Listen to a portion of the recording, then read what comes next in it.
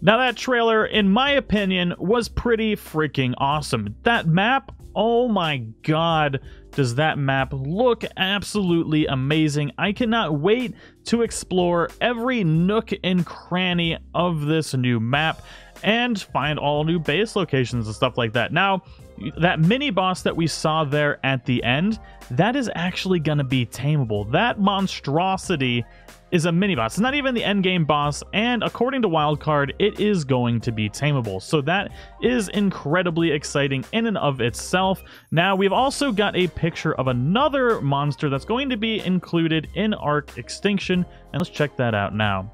Now, this beautiful creature is tentatively called GASBAGS. This is going to be your new pack mule, much like the Morellatops on Scorched Earth, and it's kind of ridiculous looking. I like it, though. It looks so cute and cuddly.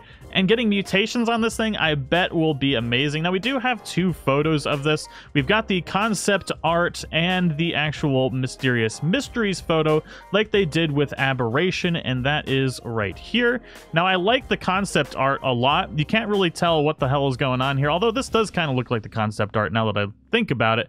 But it's pretty cool. This is going to be your pack mule, though, so it's not going to be anything crazy. It's basically going to be like a starter creature where you're going to store all your stuff on there and be able to move around the map and set up shop somewhere else. And I like those concepts. I really like the Morellatops at the beginning of the game in Scorched Earth, and I wonder if this has some special ability like the Morellatops that'll help you survive in the early game. Now, we've also got the concept art for two new items in Ark Extinction, the item balloon and the cryo chamber.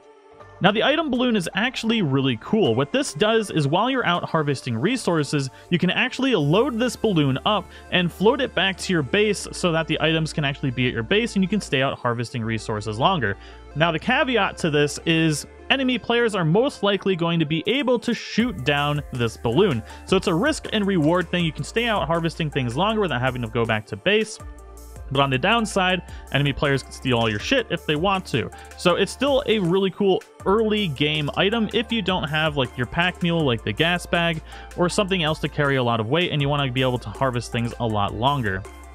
Now, the cryo chamber. This item is what I am most excited about. This thing is amazing. I've been using the Dino storage mod on my servers, and it is really good. But this is actually going to be a way for you to store your dinos in ice cube form and transport them in your pocket It's amazing. So now we don't have to actually use a mod to have a good, effective way to store dinos. Now, unfortunately, these cubes will actually degrade in your pocket, so eventually you will need to release them, but it's going to be a really good way for you to trade your dinosaurs and actually be able to transport them. So you can go out, tame something, put it in a cryo chamber, and then bring it to another base or something like that if you want to trade dinosaurs, trade mutations and stuff like that. It makes your life significantly easier. Now, the downside to this is an enemy player can kill you and steal your dinosaurs that way. So it adds a whole new layer to the game that wasn't there before, and being able to potentially steal somebody's amazing dinosaurs while they're going out on a trade mission or something like that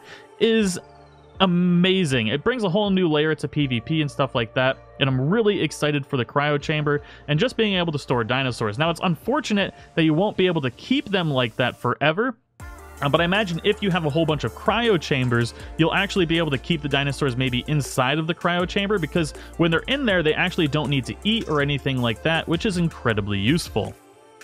Now, last but not least, we've got the concept art for the Scout drone. Now, this is really cool. It's unknown if you're going to actually be able to craft this or if it's something that's tameable. I imagine it's going to be craftable, but you can actually peer through special binoculars to see through your Scout's camera and scout possibly dangerous locations, scout for dinosaurs, enemy players, and it's a really, really cool concept to be able to actually leave your base and scout around, look for dinosaurs, look for players, look for enemy bases, without actually having to put yourself in danger. Now, another cool thing, attach explosive to these. And remember the explosive dodos? Now you can have explosive scout drones, which is so much better. And in PvP, I imagine is going to be a freaking nightmare. Now, aside from Ark Extinction releasing on November 6th, hopefully, we know Wildcard's history. I highly doubt it'll actually release on that date, but that's the tentative date, at least for now. We'll also be having the Ark Extinction Chronicles available on the Island, Scorched Earth, and Aberration. Now, what this is going to consist of is Extinction-related Explorer notes basically being routinely dropped each month on these different maps, which will allow you to unlock new information about Ark Extinction and Extinction-related skins. There will also be an appearance of more powerful tech-themed dinosaur variants within Arks each month. So we've already got the Tech Rex, and we've got a new skin, the Corrupted Helm, which looks freaking amazing, and I'm actually going to be breeding the Tech Rexes here in the next couple days on this particular mutation server so that I can get them. Maybe I'll put one inside of our Rex enclosure that we've got already, but there is a lot of exciting things to come, and it'll give people a reason to go back to Scorched Earth and Aberration instead of just playing on frickin' Ragnarok. But anyways, I am super excited about this update. I love Ark, but there just hasn't been any real new content to keep me entertained with it, along with, you know, all the other new content that I've been covering. But I'm definitely going to be super excited to be back playing Ark on a routine, maybe even daily basis. Right now I'm doing the mutation series, but that's maybe like an episode every other day. And I've actually got an episode coming out later today where we breed up all of these raptors, which is a spoiler. Oh my god, I just spoiled the episode. I've been running around the mutations I got all morning already. But anyways, thank you all so much for watching. I hope you all enjoyed it and it was informative. If you guys have any ideas on what Ark Extinction is going to consist of, definitely make sure to share it in the comments below. Now, if you're also looking for servers, I do have a Patreon community with the Island, Scorched Earth, and Aberration all on there. So if you guys are looking for servers, you can become a Patreon and have access to that. Now, I don't say to become a Patreon just for these servers, because becoming a Patreon is really to support your favorite creators. But if you do want, we have an amazing Patreon community, and I'm sure it's going to be significantly more active upon the release of Extinction. But thank you so much for watching. If you enjoyed it, don't forget to show your support and smash that like button. If you're new to the channel, don't forget to subscribe for more Ark Survival Evolved content, news, and just general shenanigans. And I will see you all in the next one.